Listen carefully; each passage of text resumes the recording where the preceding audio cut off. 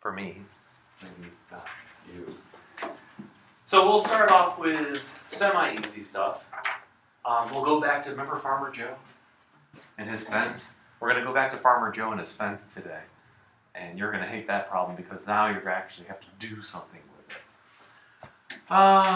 So, first thing up, quadratic functions, really quickly. This is 3-1.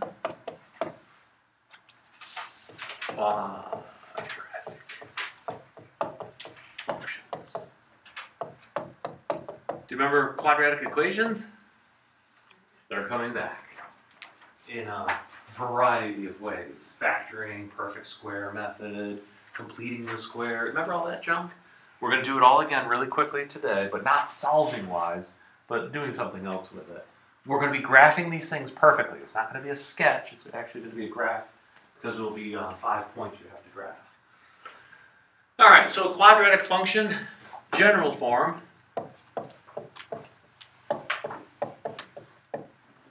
Looks like this.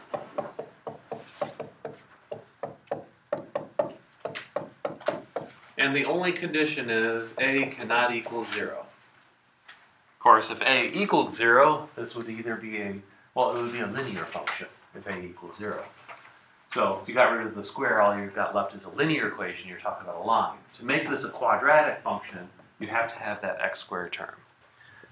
All right, so that's what the general form looks like. The general graph looks something like this.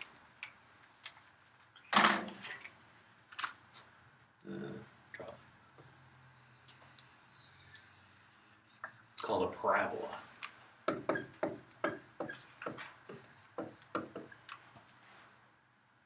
I think that's spelled right. Yeah, you don't need my spelling. So it's called a parabola. It has this nice little U shape to it. Has some nice little features. Feature number 1, a parabola is symmetrical. That means there's a line that goes smack dab down the middle of it, where if you pick any point on the right-hand side, it flips over this dotted line, and it shows up on the other side of it, just like a mirror image. This line has a special name. It's called the axis of symmetry.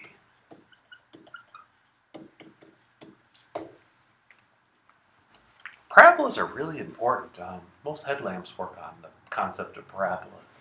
They have a neat little feature that they shine light straight out. Flashlights, they have a parabolic shape to them on the inside, so that when the light bulb flashes, it shines straight out rather than diffusing. So it's kind of a neat shape. But you don't need to know that. That's physics. All right, another little thing about parabolas.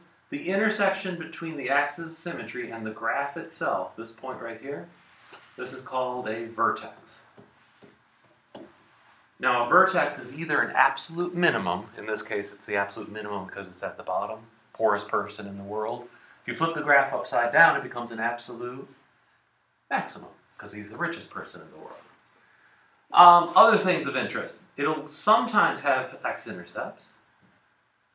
It could have 2. It could have 1 if the vertex was the only thing touching the x-axis. And if you push this high enough, it could actually have absolutely no x-intercepts at all, because it would be going up but away from the x-axis. And it'll always have this baby over here. That's the y-intercept. So y-intercept, and of course our x-intercepts. Sometimes 1, sometimes 2, sometimes none. You never know with that one.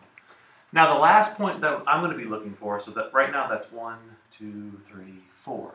I said there was 5 of them. Where's the 5th one going to come from? Thought it would come back. Nice little storm. I even brought my umbrella today. So where's the 5th point going to come from? Well, remember this axis of symmetry?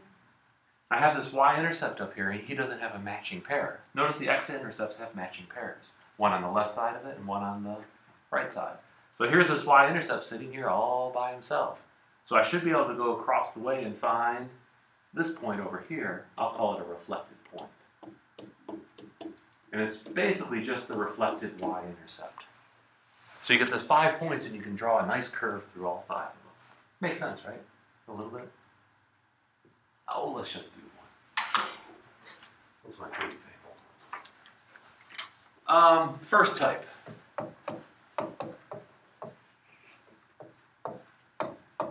It's called the perfect square format. Generally, I don't mess around with it too much.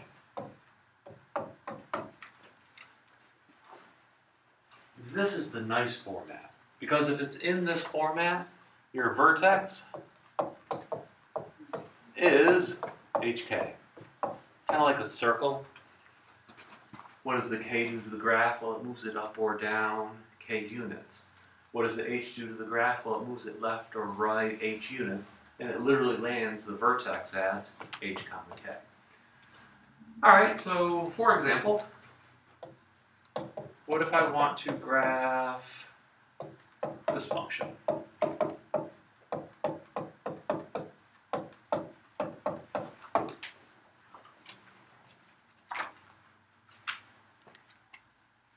Well, there's a bunch of things I want to find out. Number one, I want to find the vertex, the axis of symmetry, the x-intercepts, the y-intercept, and the reflected point. So the picture pretty much tells you what you need to find. You just have to go and find it. It doesn't matter what order you go in, but you generally just try to steal information right off the bat. Information number one, I should be able to find the vertex. So what's the vertex of this parabola? Close, no cigar. Remember, inside parentheses, opposite direction. 3 to the left, so that would make it... Where are you if you're 3 to the left? -3. So this would be -3, 4. So your vertex has been shifted from the origin, 3 units to the left and 4 units up. All right. What about axis of symmetry? How do I write the equation of a vertical line? What does it start with? X equals or y equals? X. So this is going to be x equals, now remember, the axis of symmetry and the vertex are intersections, the parabola and the axis of symmetry. So when I talk about the axis of symmetry and I'm saying x is equal to, well, what's x equal to? These two have to intersect each other. The only thing they have in common is what? Is it going to be 4? No, 4 is a y value. -3 is the x value, so the axis of symmetry is -3. X equals -3. It's a vertical line, and on that line lies the point -3, 4. All right, what else can I find? Easily. Well, semi-easily. What other points on this graph that I'm looking for? I've got my vertex. I got my axis of symmetry. What else can I look for? Y-intercept. How do I find a y-intercept of any graph?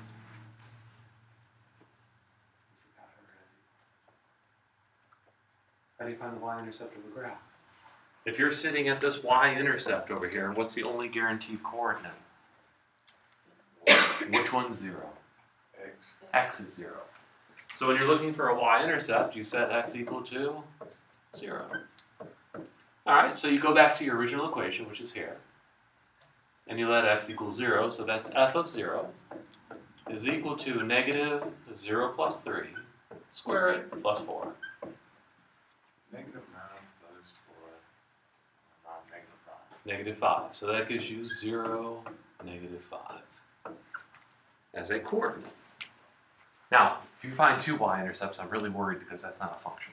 This is a function. All right, what's the other thing we can find? I got my y-intercept. We'll get the reflected point after we draw the picture. So the only thing left is, how do you find an x-intercept?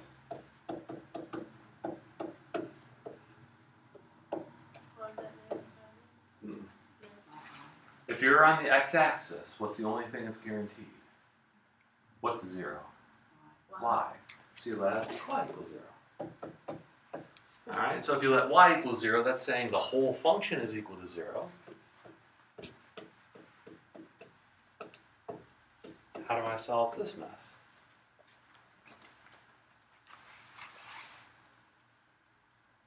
Stare at it. Just solve it regularly. Solve it regularly. So what would you do first? Solve it regularly. I love that. Subtract Subtract 4. Okay. So you got negative 4 equals negative x plus 3 all squared. Alright, and change that, divide both of them by negative 1, so you can square it. Get rid of the negative. So multiply both sides by negative 1, they both become positive. And you square both sides. Square both sides. Square both sides. Square both sides. Crap. Nah, square root. Square root both sides. That sounds better. If I squared it, it would be a fourth power, and it just makes things messy. So square root this side, square root that side. What do I have to put over here? Plus or minus. Thank you. So this becomes plus or minus the square root of 4, better known as 2. So I'm going to change sides. This becomes x plus 3 is equal to plus or minus 2. Then what?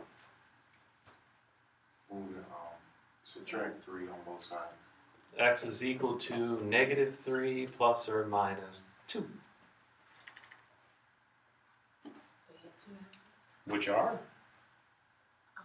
-1, Okay. -5. Negative 1 and negative 5. How do I plot those?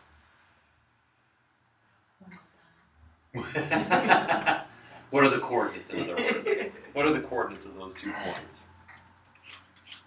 Negative 1 and 0.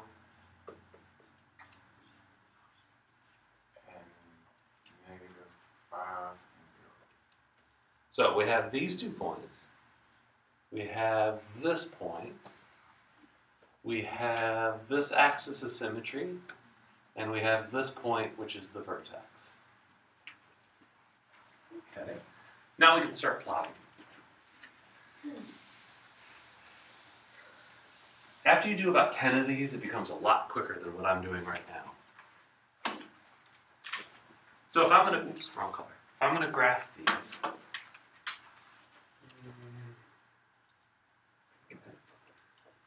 See if I can draw straight lines today.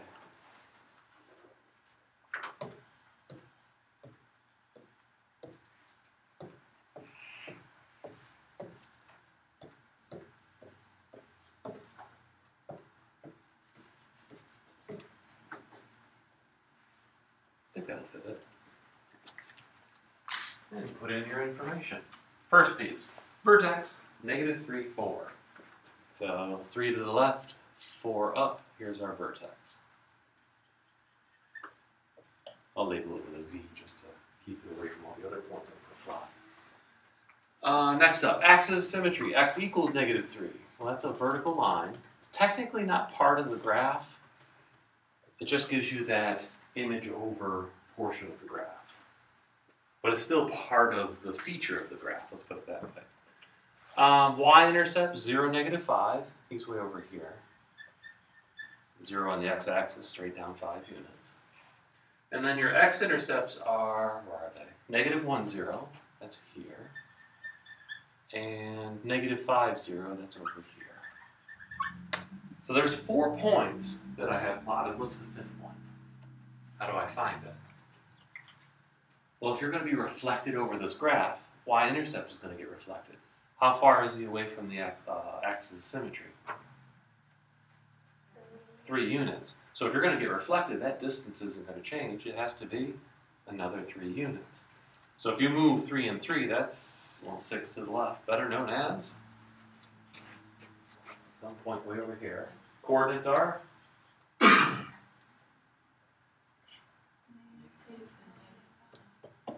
there's your 5th point. Negative 6, 5, and you can draw your parabola. Remember, this vertex is the highest point, so I highly suggest you start there, go down on that side, go down on this side. Instead of trying to do it left to right, it's much easier to do it half at a time. And there's your parabola. Domain?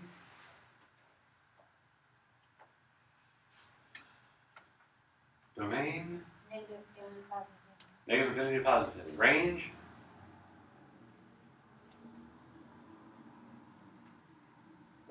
By whisper.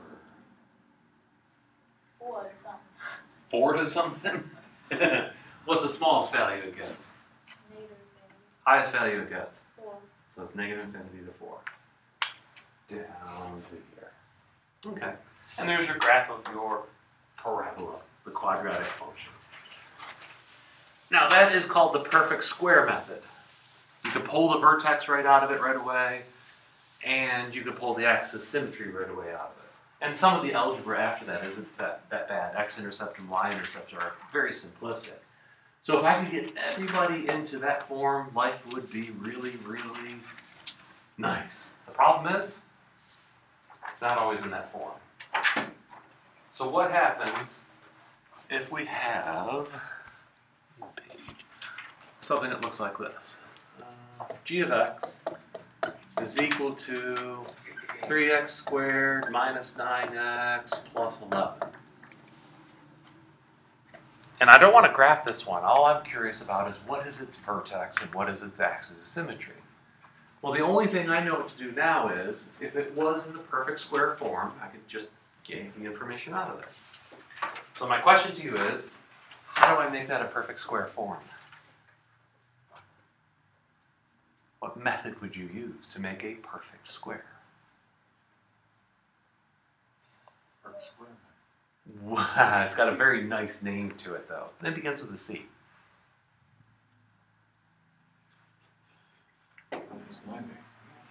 What is it? Oh, completing the square. Now, if this was an equation, the first step of completing the square is to get rid of that 3.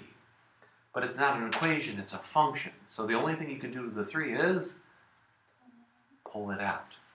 But the 11 has nothing to do with this, so I can push him to the side. The 11 generally would move to the other side, but it's a function. You can't move it to the other side. So the best we're going to be able to do is push it over a little bit. So this is what happens. You get g of x is equal to, kick out the 3, leave a space, and just push the 11 a little bit to the right. So far, I really haven't changed a thing. I've just kind of rearranged and a little factoring in the first 2 terms. What I'm going to do now is show you why you should never do this. Because here comes the common mistake. How do you complete the square on this? What's your next step? You all forgot? Take half of the middle number, so this, I should have picked a different number, but that's okay. This becomes negative 3/2. And then square it, this becomes positive 9/4. Now, if this was an equation, you would have 9/4 on one side and you would have 9/4 on the other side. But you can't do that.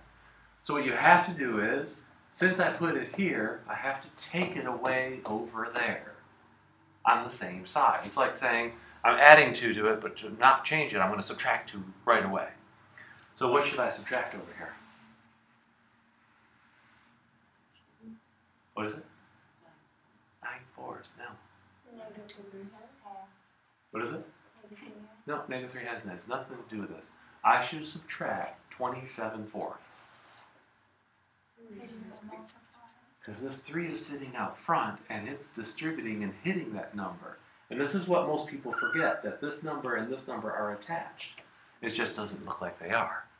So the mistake that people make is, yeah, they get that 9/4 there, and then they subtract 9/4 there, and that messes up the whole thing.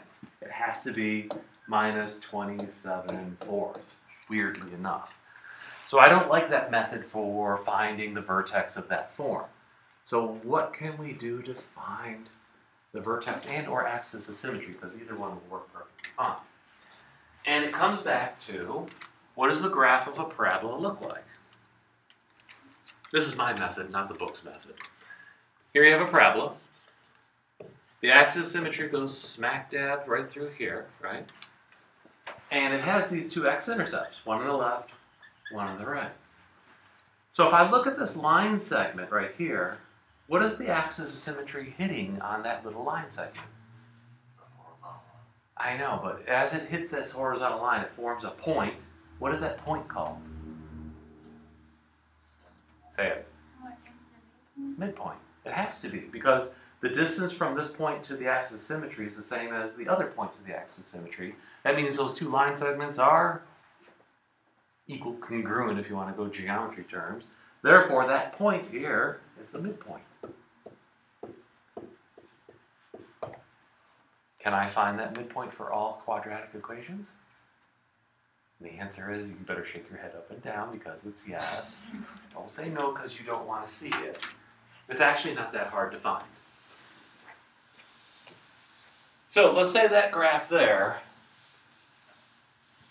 is the graph of this function.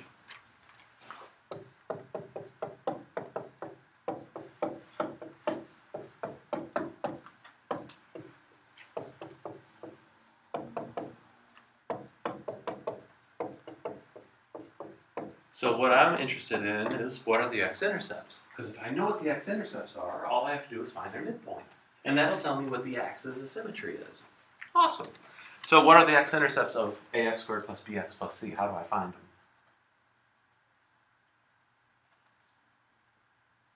I love how your brains all fall out. You know how to do this, you just don't want to answer. So how do you find an x-intercept of any function?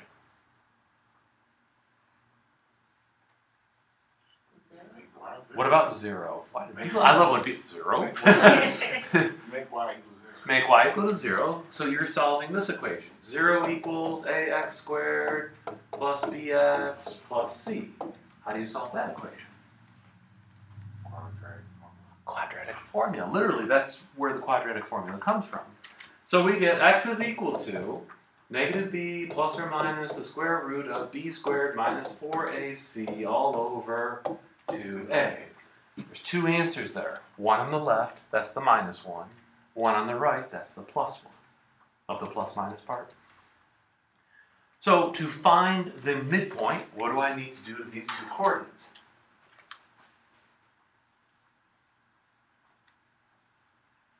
How do you find the midpoint? Take the two numbers, add them together, and divide by 2. So I'm going to add the two coordinates. The left one is negative b minus the square root of b squared minus 4ac all over 2a. And I'm going to add that to the right coordinate, which is negative b plus the square root of b squared minus 4ac all over 2a. Now that's adding the x coordinates.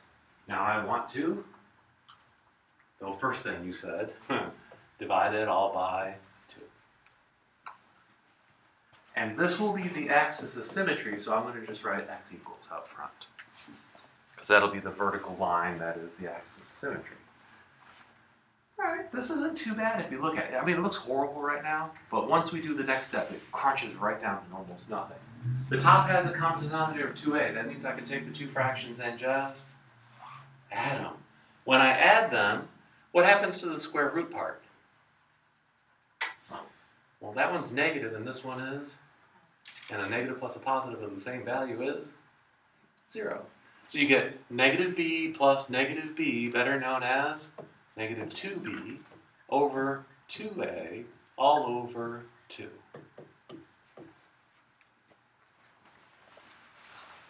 Or you can multiply everybody by 2a, and you'll get the same answer, and it probably work out a little bit better, but that's all right.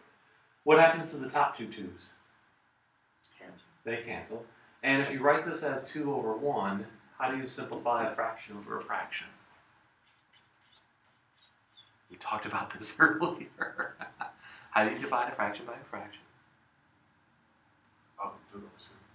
Flip and multiply, right? So keep the top one, which is negative b over a, and multiply by the flip of the bottom one, 1/2, better known as, no, it's not right there, x equals negative b over 2a. And that's your axis of symmetry formula. It's actually a formula. All right.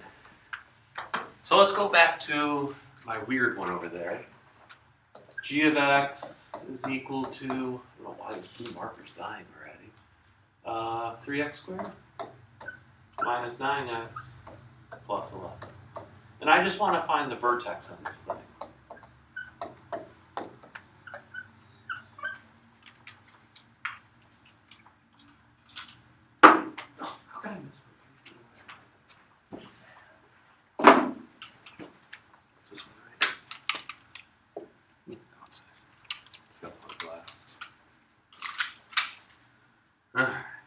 Find the vertex. So the first thing you do is you set up the formula. Negative b over 2a. Now this little equation only works if it's in standard form, ax squared plus bx plus c. What's b in this case? So it becomes positive 9 over 2 times a, which is 3. So this equals? Some fraction. I know, but which one? There's so many of them. 3 halves. 3 goes into 9 3 times, 3 over 2. All right, so how do I find the vertex?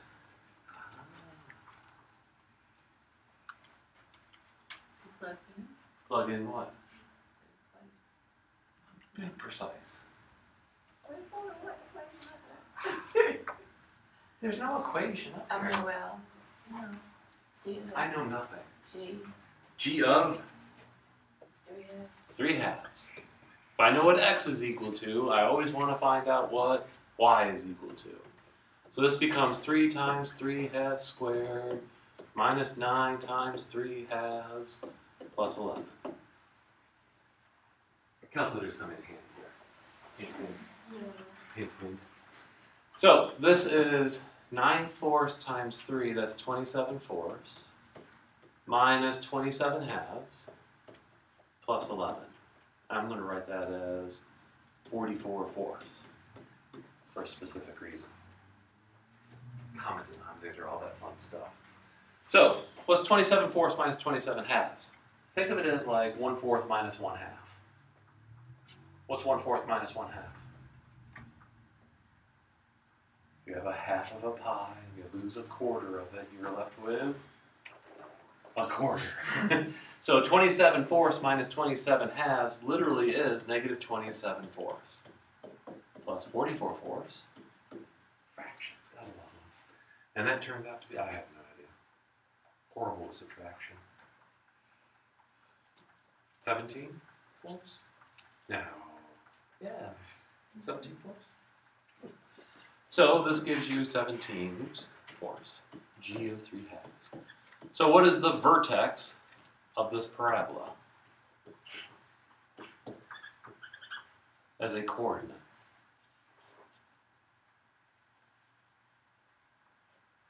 Stop smiling. You can answer that. 3 halves was the x coordinate, and 17 fourths is the y coordinate. So from that negative b over 2a mess, you find the axis of symmetry. By the way, this is the axis. X equals 3 halves. Axis.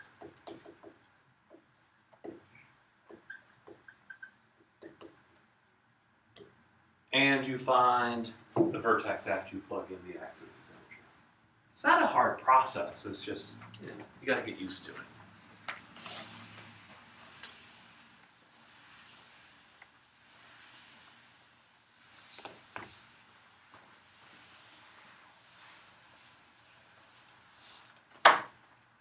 So why would we want to learn how to graph this mess? Well, there's some applications we can now do. Aren't you going to say yay? Applications mean what? Oh, word problems. Yeah, those things. Physics.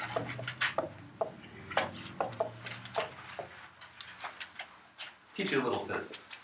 Because physics and math are intertwined anyways. Oh, right. They are. There's this neat little function in physics. It's represented by s of t. The reason they use s, it's weird. It's arc length, even though this has nothing to do with arc length. This is just straight up and down distance. This is free fall. Free fall motion. In other words, if I shoot something straight up in the air, it's going to come straight back down. So it's a linear motion, just straight up and down. What lets it go up? What's making it go up? I'm giving it a little force, right? I'm giving it a little velocity out of my hand. So therefore it'll go up, but then it stops and then it comes back down. What's making it come down? Gravity. Now gravity has a hold of this thing all the way through, right? As it goes up and as it comes down. Acceleration due to gravity is always pulling it. So the first part of this is negative, how do I want to write this. I'm going to write it as 16. Acceleration due to gravity in feet per second is 32 feet per second. The number that I'm putting down there is half of it. T squared plus v sub 0 t. Now v sub 0 is how much force I'm actually giving this cap to throw it up. So if I give it a small velocity, it doesn't go very high. If I give it a great velocity, it might touch the ceiling. Does that make sense? So v sub 0 is that velocity that I'm giving it. T is just time in seconds. And then lastly is s sub 0. If I'm holding the cap 4 feet off the ground when it launches, then that's s sub 0. And then it eventually falls past my hand to hit the ground. Okay. So this v sub 0 is called initial velocity. Velocity is somewhat similar to speed, except if you throw something down, that's negative velocity. If you throw something up, that's positive velocity. It gets a little weird. Or negative speed and positive speed. S sub 0 is just called initial distance off ground. Off the ground. Initial distance off the ground. So, here's how it works. For example,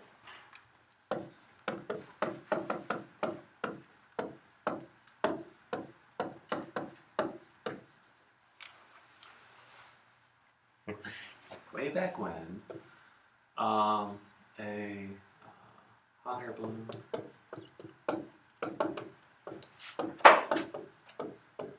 was 1,000 feet up and dropped a baseball.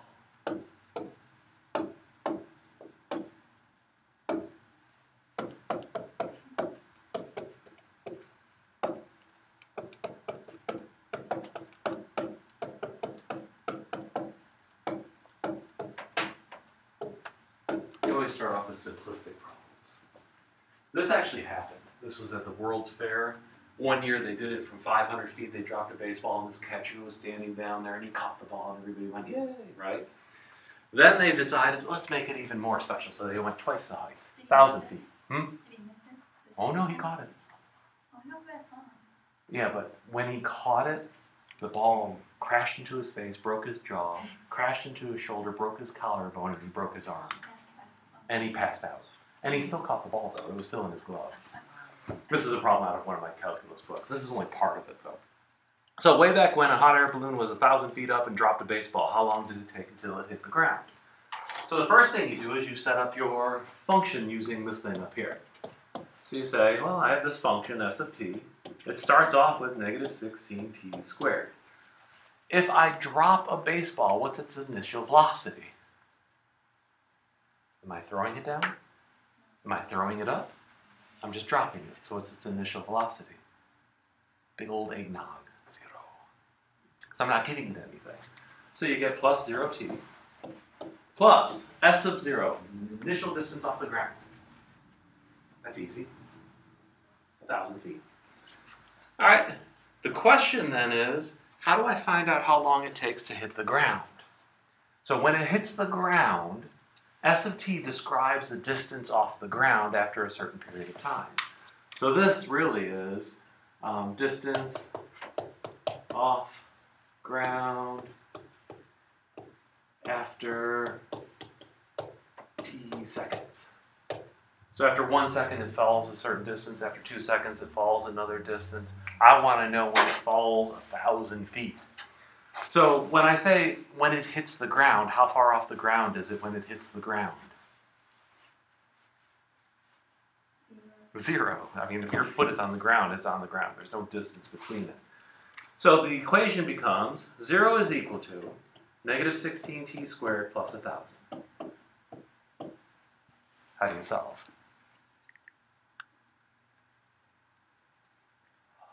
It's 1,000. No. How do you solve this silly little equation? Use the formula, right? Oh, please don't. Oh, You move it out. subtract Move the 1,000 on over. both sides. Yeah.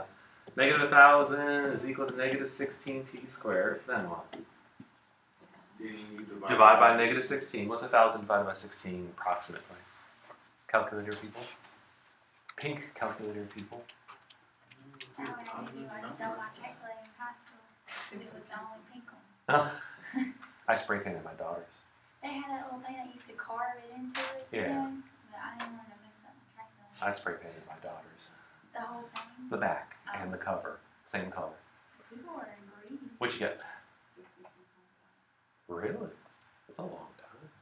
Well, no, that's not the answer yet. 62.5 is equal to t squared. All right. How do you solve for t? Square root both sides. Square root both sides. So t is approximately, we want the positive root because it makes no sense to have negative seconds. That'd be in the past, time travel, all that fun stuff.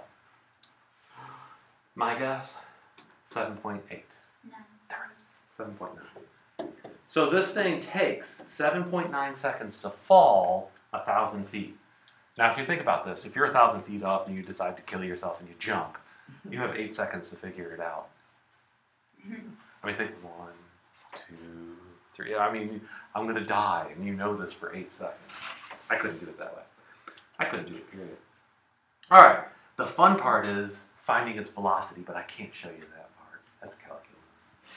It's sad. It's an easy formula, but that's how long it would take to hit the ground. So you just set it equal to 0.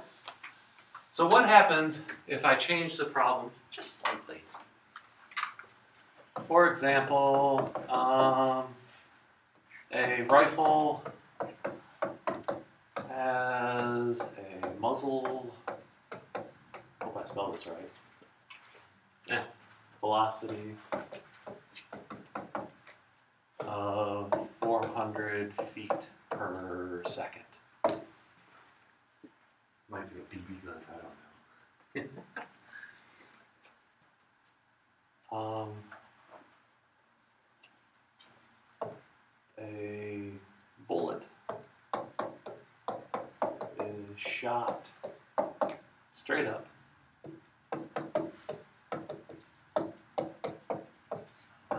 from a 15-foot deer stand.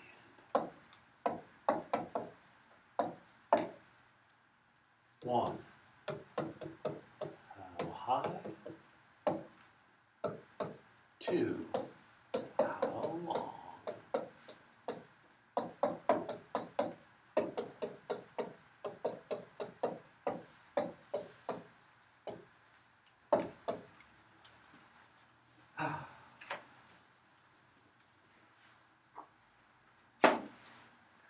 I wonder what happened. All right, so rifle muzzle velocity 400 feet per second, shoots a bullet straight up in the air, and you anticipate the bullet to come on straight down. You ever seen those westerns? They're all shooting their guns off up in the air. Don't you ever wonder where the bullets went? Yeah, because if they come down, they have almost the same velocity as when they leave the gun. So that means if it can kill you, it'll hit you, and you will get punctured somehow with this bullet.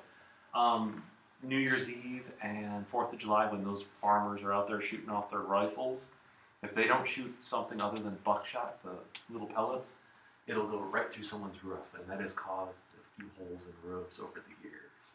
People don't think about it, though. They're like, shoot the guns off. So what I want to know is, how high does this bullet go, and how long till it hits the ground?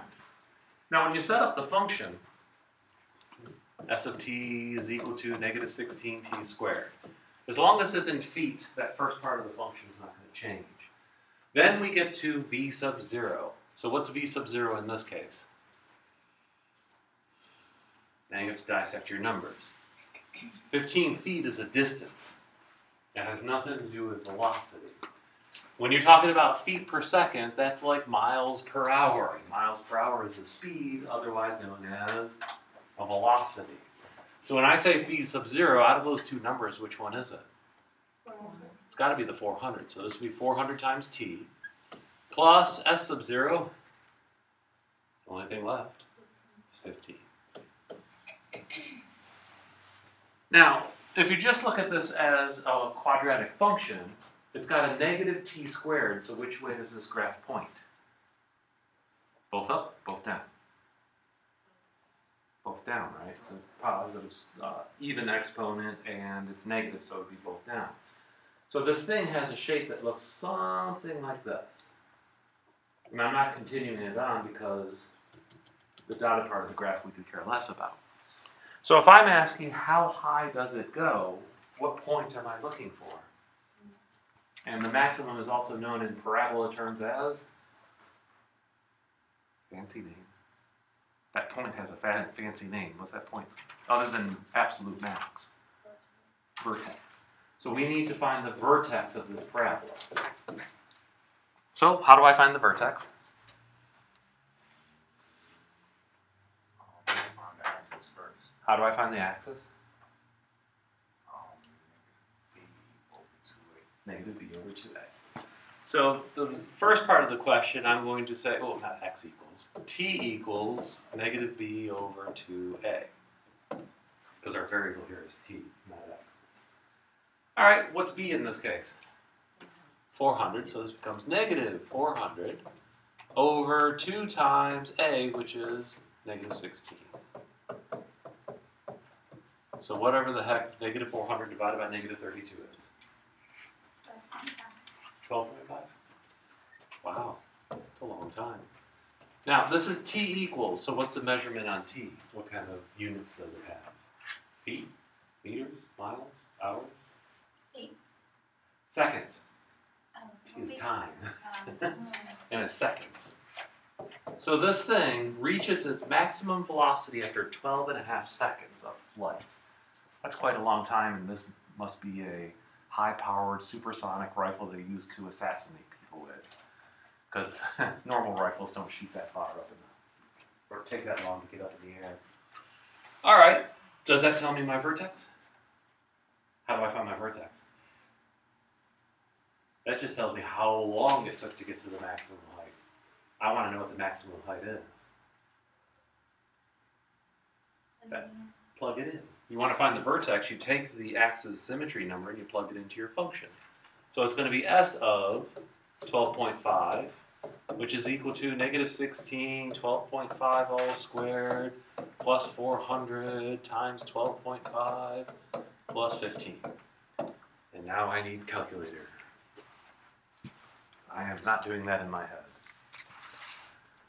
And I don't trust one person. I need 2 people to do it to verify the answer, because I've had one person give me the answer and it's totally wrong. So the more the better. Then we can feel confident about the answer. 5 people better not make the same mistake. I hope.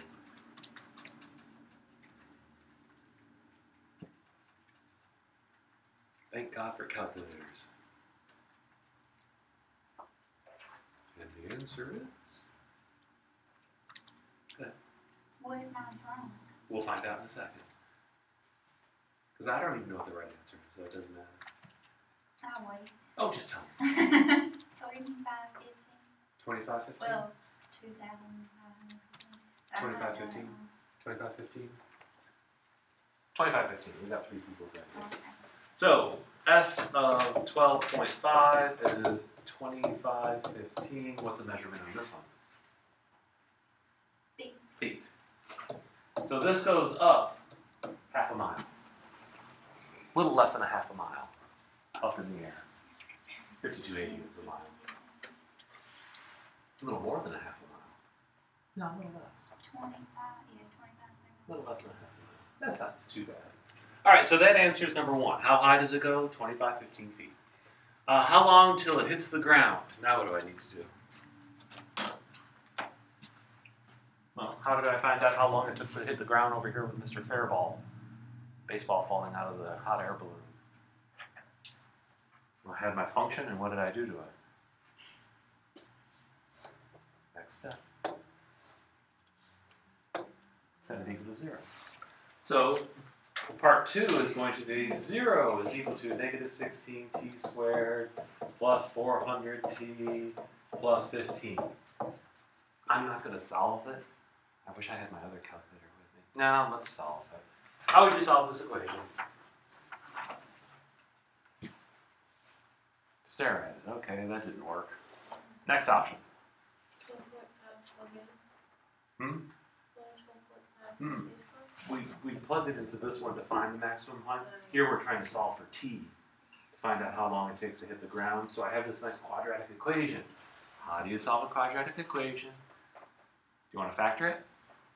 I doubt it factors. So what's the other option? Quadratic formula. So you're kind of stuck plugging this into the quadratic formula. So t equals negative b plus or minus the square root of b squared minus 4ac all over 2a. What's b? What's b in this case? 400. So that goes here and here. A is negative 16, C is 15, and negative 16 in the bottom. Ooh, what fun. Let's see if I can get this. Is it going to be the plus part or the negative part? Before you even start, it's better to find out which one's going to work. If it's the plus part, it will be a positive number on the top and a negative number on the bottom. Does t mean anything if it's negative? So more than likely it's going to be the minus part, then it'll be a negative on the top and a negative on the bottom. It'll give you a positive answer. So negative 400, negative 400 minus the square root of 400 squared minus 4 times negative 16 times 15, answer, divide by negative 32, 25, approximately 25 seconds. So you have about a half a minute to get the heck out of the way before you die from shooting a bullet straight up in the air, which is probably the silliest thing to do in the world. That's it. Pretty simple question. So when does it get hard? If I do ever ask this on the test, I have to give you this formula. You just have to know how to use it. And you have to understand that it is a parabola, and what you're looking for are usually x-intercepts in the vertex. So it's the other type of word problem that I would like you to solve. Well, Farmer Joe. Let's see.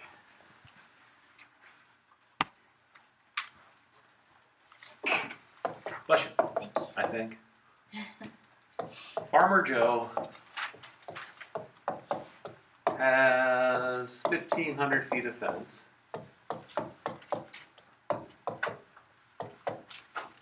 And wants to maximize a pasture. Is that spelled right for pasture? I don't think so. You know, like a cow pasture? Really? It didn't look right. And wants to maximize a pasture for his cows next to a river. So basically what we want to find out for Farmer Joe is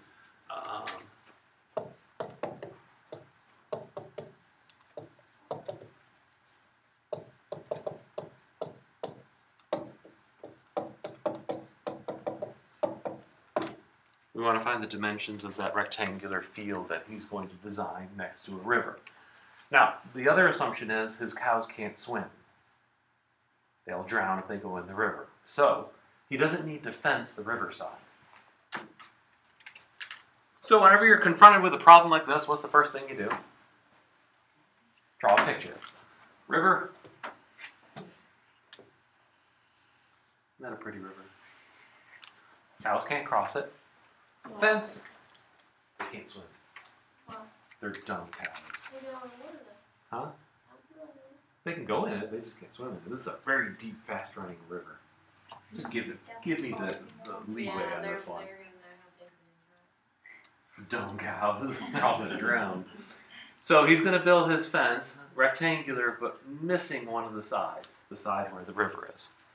He wants his cows to be able to at least get to the water to drink. He doesn't want to fence it away from them. Hopefully it doesn't flood. So what do I know about this rectangle? Absolutely nothing. Well, not exactly absolutely nothing, but what's its length? So what do you call it? X. What's its width? Can't be x because then it would be a square, and I really don't want a square. So what can we call the other side? Y. Why not? So I know it's an x by y enclosure. Now there's two things going on here. We want to, where is it? Oh, I forgot to say it. Maximize area for the pasture. If you're going to maximize a pasture, it's the area that you're talking about. And the other thing he has is 1,500 feet of fence. Well, if it's 1,500 feet of fence, that's just where these black lines are. That's 1,500 feet. And the area is what's contained within the black lines and the river. So when we talk about the black lines, it has a fancy name called perimeter. And of course the other one is called area. Which one do I know more about, the area or the perimeter? The perimeter. So the perimeter of this thing, in variable terms, no numbers yet, variable terms is what? X plus 2y. Now, do I know any of these numbers out of these p, x, or y? None of them? I know p is 1,500. So I can write this. This is 1,500 is equal to x plus 2y. This equation has a fancy name. This is called constraint. He only has 1,500 feet of fencing. He has no less and he has no more. He's constrained with this much fencing. If he had more fencing, he could contain more area. So that's called the constraint part of the problem. The other part of the problem is the area. How do I find the area of this thing? This rectangle-ish length times width, which is x times y. This one is called the objective.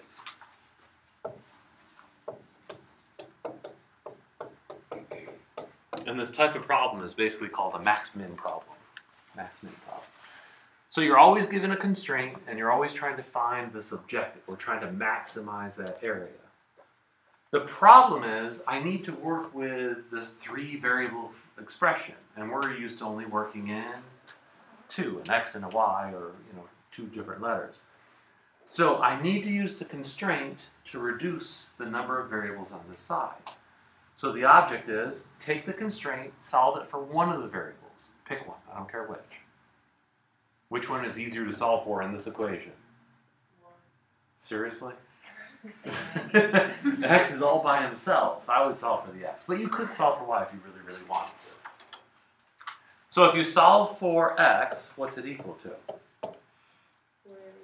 No. If I solve this equation for x, 2y minus 15. no. It'd be 1,500 minus 2y. What does it matter which way you move it? yes. Why? Oh, yeah, I swear.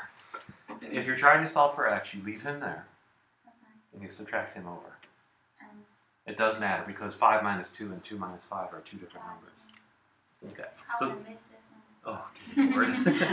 1,500 minus 2y.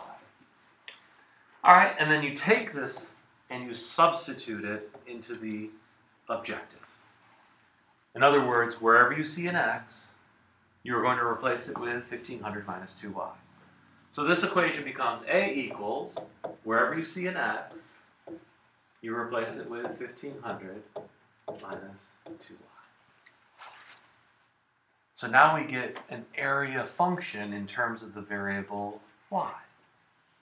An area function in terms of the variable y. We don't have that multivariate weird thing going on. All right, distribute the y and you get a, the area, is equal to 1,500y minus 2y squared. Okay. So our objective is now a function in terms of one variable rather than 2 variables. What does the graph of this thing look like?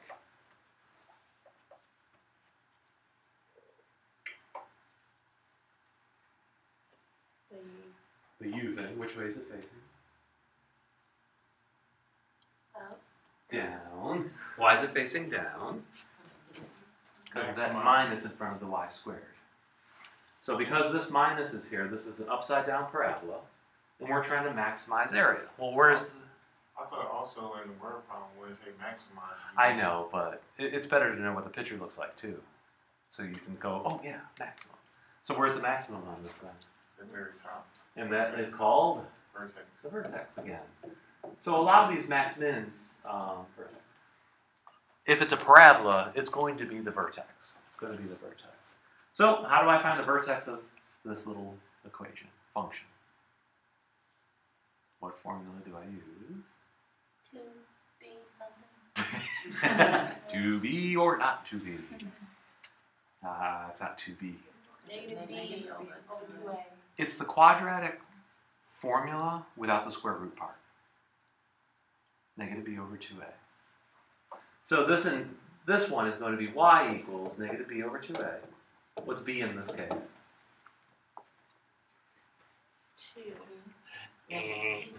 1500. It's ax squared plus bx. So the single variable has the b part. The single variable is here. So it'll be 1500, negative 1500, over 2 times a. What's a in this case? Negative 2. So it's 1500 divided by 4. Better known as 375. So what is this telling us is the y variable has to be 375, and since we're talking about feet, the amount of fence would be feet. So this side is 375 feet. This side, how do I find x? Plug in Y. Plug in y, where? In the first equation. To the first equation. So you get x is equal to 1500 minus 2 times 375, better known as 750. 750. And 1500 minus 750 is 750. So x is 750. So this side would be 750 feet. So if Farmer Joe made his fence 750 feet by 375 feet, where the 375 is the one touching the river, that would maximize the area for his little cows inside his pasture. Ta-da! And that's called a constraint objective type problem, or max min problem.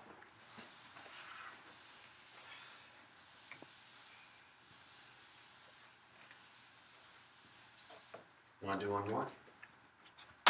Sure you do.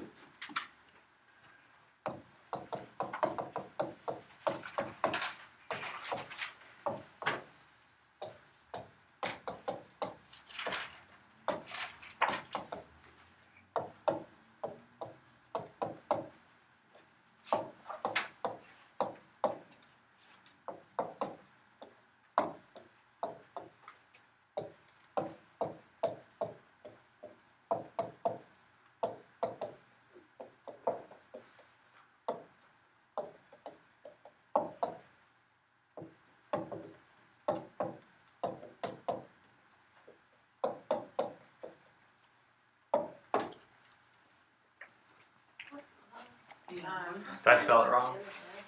Yeah, What? MF and Male, female, and pups. Kennel, dogs, male, female, pups. I just didn't want to write it down. I'm lazy. When I took my dogs this is random. When I took my dogs to the kennel farm on vacation, they put them in front of this big lab because it was the only one they had left, and I felt so bad for them because they were like 2 pounds, and that thing was like 100 and something. That was a big dog. Very random. It was. I just thought about it and I feel bad all over again. So the kennel is going to be designed like this. And you want to separate the males, the females, and the pups. So you want 3 different enclosures. Okay. So, what do I know about this thing? Well, I know the blue parts of this are going to use up 800 feet of fencing. Do I know its length? So what do I call it? X. Do I know its height? No. Or width. What do I call it? Okay. I was about to say key. How about Y? You want to keep it similar. This one I use X, this one I use Y. Okay. Now, be really careful. This x doesn't represent these little line segments. It represents the distance from here to here, all the way across the bottom. So what is the constraint? Well, the constraint is 800 feet of fencing. So is that perimeter or area? What would area be measured in? Square feet. So you have to be careful with that. So this is 800 feet of fencing is going to equal, in terms of the variables, Telfair. What, Oh, see, I use my letters opposite of you.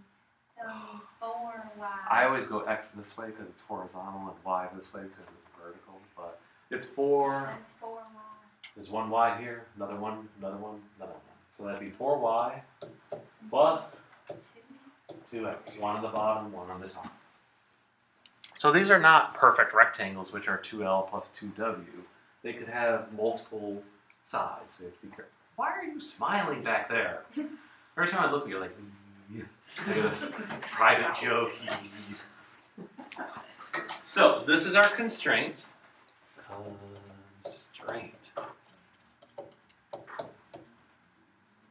The objective is the other part of the problem that we're looking for. We want to maximize the area of this object. So how do I write the area of this object? Area is equal to length times width, in this case. What's its length? X. What's its width? Y. So you get this little setup. Exact same problem. It might look a little different, but it's the exact same problem. So what do I need to do to the constraint? Stop looking at me. Solve for which one? 2. You can't solve for 2. X. X. When we solve for x, what's the first thing I move? 4y. The 4y, so I get 800 minus 4y. And then you get x equals 400 minus 2y. 400 minus 2y.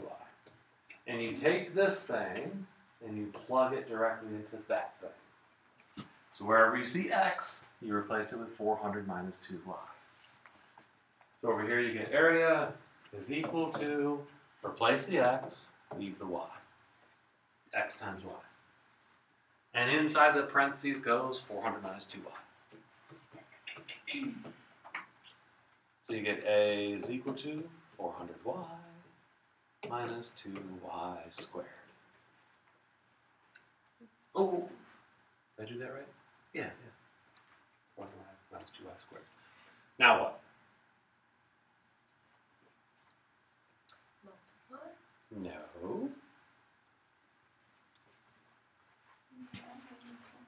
At what? Find the axis of symmetry. So take your quadratic function here, and you go y is equal to negative b over 2a. Let's see if we get it right this time. Which one's b? You be quiet. 400. So this becomes negative 400 over 2 times, which is negative 2. Wow. Okay. So this becomes 100. So if y is equal to 100, this would be 100 feet for y. What is x equal to? When you come back over to the constraint, x is equal to 400 minus 2 times 100, better known as 200. So if they make their enclosure 200 feet, what? That's right? 100, 200. So let's see, that's 1, 2, 3, 4, 5, 6, 7, 8. Yeah, that would be 800 feet. That's a big kennel. Lots of puppets in there. Dog whisperers kennel. About how many dogs he has.